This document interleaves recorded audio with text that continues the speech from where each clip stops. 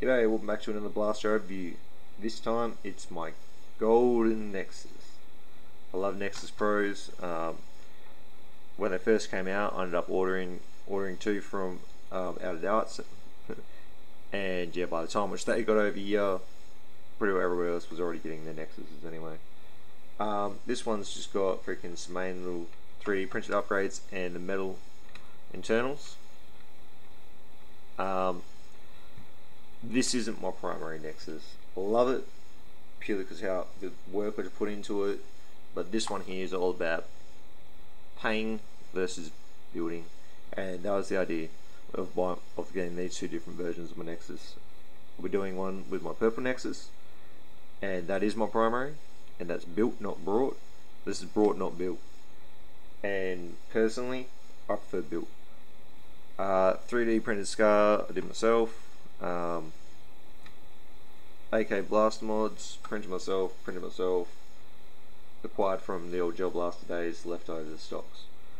Metal internals were all freaking sourced through Blaster Tech. Support them big time. I love buying their stuff, and Penny and Dean are always fantastic with service.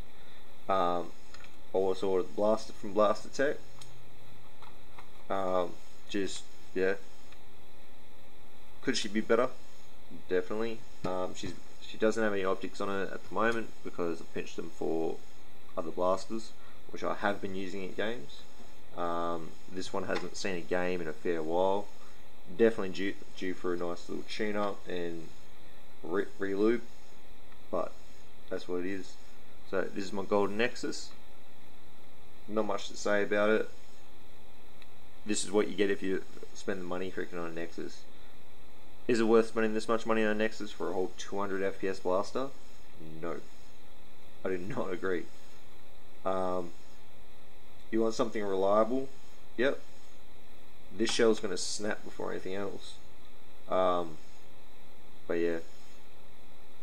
I generally run this with a 1.8 spring. I mean, no. I don't remember what type of spring I'm running with now.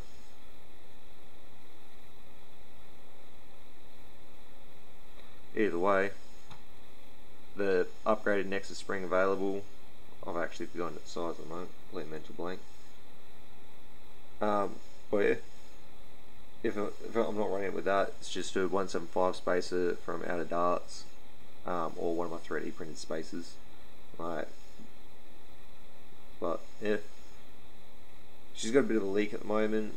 But ironically enough, it's coming from behind the dart gate, and as a result, yeah, it's just, there's no seal. I'm losing all my pressure here.